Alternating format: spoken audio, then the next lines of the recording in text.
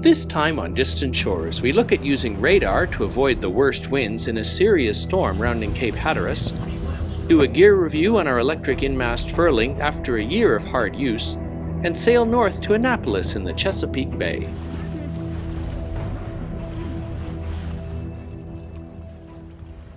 We leave Beaufort and head out the inlet to the ocean, then east to the excellent anchorage at Cape Lookout. This spacious anchorage is a great stop for a day or two wait for weather, and you can even get ashore to climb the lighthouse mid-May through mid-September.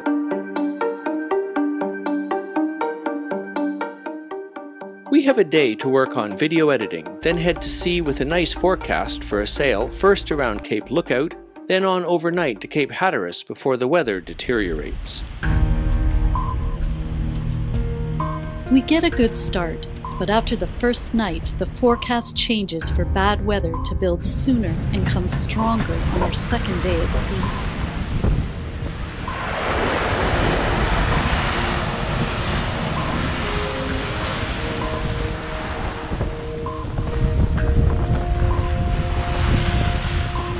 Portland around 5:35 p.m. Other locations impacted by these severe thunderstorms include Vicksville, Adams Grove, Grizzard, Gum Forks, Bufford Crossroads. For your protection, move to an interior room on the lowest floor of a building. Please report severe weather by calling 757-899-2415, posting to the National Weather Service Wakefield Facebook page. To an interior lower room. I think they're saying possible tornadoes. As the wind rises and the sky darkens ahead, we reef both the main and jib. With our mast height of 71 feet, there is no place we can pull in along this coast until we reach Rudy Inlet at Virginia Beach. So reefed down, we carry on. Even in daylight hours, we still keep a regular watch schedule so we know who's responsible if someone wants to pop below for a snack.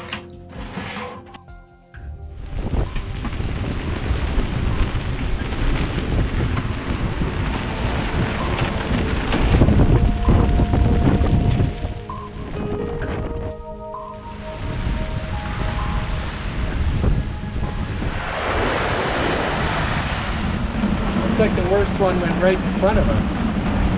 This one here looks just like we'll get 35 or 40 knots and some heavy rain, but right up front looks ferocious.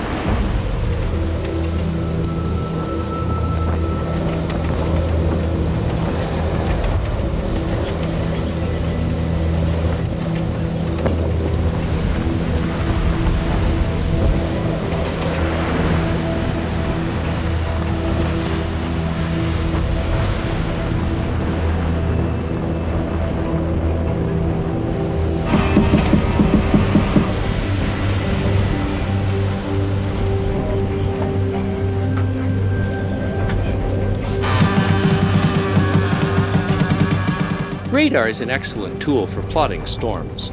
On the left, we're looking at the coast of Cape Hatteras, and then the storm cell passing right in front of us. We've set the radar at the 6-mile range, so the heavy rains are about 2 miles ahead. The radar has helped us dodge the worst of the storm, then it's just a few more miles to our planned stop for the night.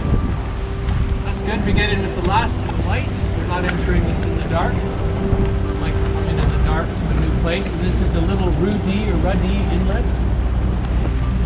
First place you can really get into after coming around Cape Hatteras.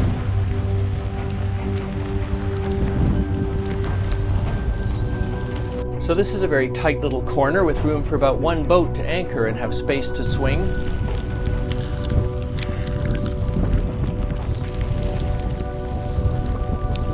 We'll get the hook down and have a nice dinner, I think. I'm just going forward to drop the anchor.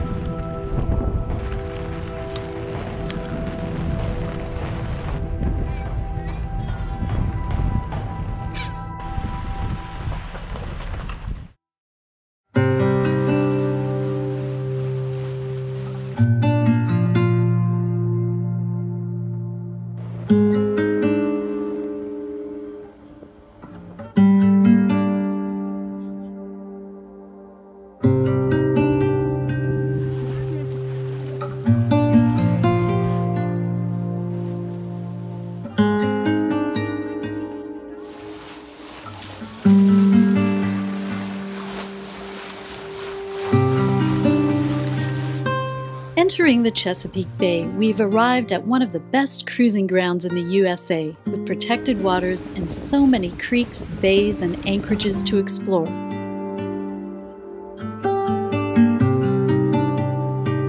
We stop in at Solomon's Island for a quick visit with longtime friend John Kretschmer, writer, philosopher, and offshore sail trainer, and share beer and crab cakes along with other cruising sailors. But it's just a quick visit, as we are booked to haul the boat out for her first yearly maintenance at the Port Annapolis boatyard. So we've had this boat now for a year. We're doing these gear review segments, including today we're going to look at the In-Mast Furling. It's a Selden system we have that's electrically operated, pulls the mainsail out of the mast where it's rolled up, and then you can put it back in the mast again whenever you want. So we've really enjoyed it. It's the first time we've ever owned a boat with it, and I'll just give you a quick tour of how it works. We've got it set up here, so there's the outhaul. When you pull on the outhaul, is how you're going to pull the sail out. So I'll put it on the winch. Now this is an electric winch, so I'm going to cheat and use the electric feature. Push main out, so I'm going to push the main out button. The main will unroll the extrusion, and then I'm going to pull it out with the winch. So unroll a little, pull a little, unroll a little, pull a little. And I continue unrolling it and pulling.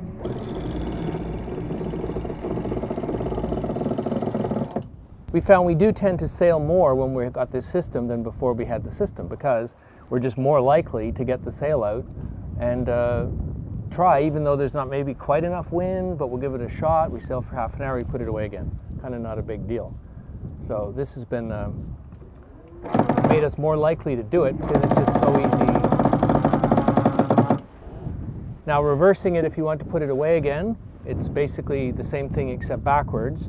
We have put the main back in, we're going to wind it back up, but now instead of winching it, we just have to let it go on the winch.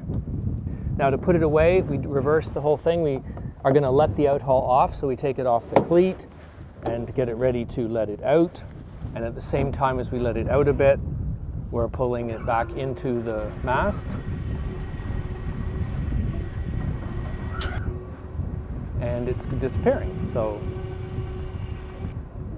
when the battens go in one at a time, you can see the batten disappearing into the mast. That's a good time to reef it. So if you wanted to just put one reef in, you pull the batten into the mast, and then once the batten's inside there, then it's at a good position to leave it reefed. So we've got 5 battens. I consider we've got 5 reefs in the mainsail. But of course you can leave it pretty well anywhere else, so long as you don't leave it with the batten just as it goes into the mast. And we put it away, and that's it. The sail's all put away and reefed. There you go. Okay, so in case the motor fails, we've never had any trouble with the motor, but the motor's in here, and in case you run out of electrical power or the motor failed or something, there's a little slot where you can put in a Furling manual device that will rotate the mandrel that the sail is wound around. So the sail goes in the slot around the mandrel, which is what it's been doing, but you have to disengage the electric motor. There we are.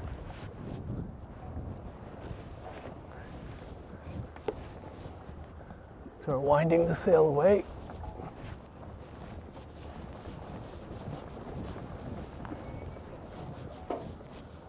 There we go. So at the same time you have to let go the outhaul. And Sheryl is filming instead of letting go the outhaul, but normally we'd be letting go the outhaul at the same time as you wind it in and put it away. So it would take probably 5 minutes to put the sail away that way. We've really loved the system. We've had it for a whole year now. We'd never had it before. I would give it a thumbs up. That's, as I say, it's a mixed system, so it's the Selden In-Mast Furling electrical option, as well as having these sails, the Elfstrom fully battened, vertical battened sails. So that's what we've tested, and I would say that in that sort of setup, it's just been completely flawless. We haven't had one problem in 10,000 miles.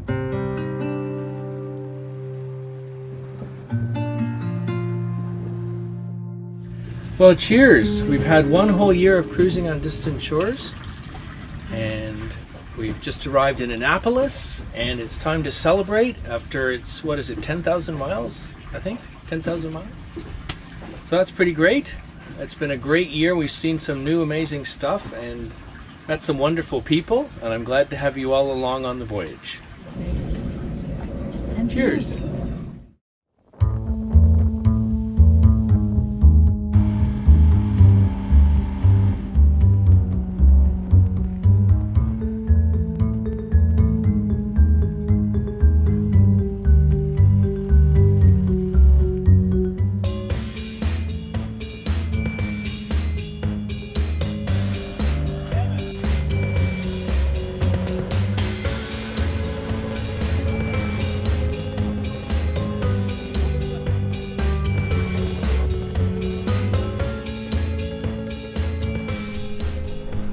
Join us next time as we show you some of our boat projects and repairs, then head south on the first leg of our voyage to the Pacific. Thanks for watching. Your views, likes, comments, and shares help us a lot. If you'd like more in-depth information and consultation, we invite you to check out the Distant Shores Cruising Club. Membership includes early access to videos, member-only Q&As, live chats, meetups, sailing opportunities, and many other benefits to help you prepare for your own adventure. Thanks again for your support. See you on the water!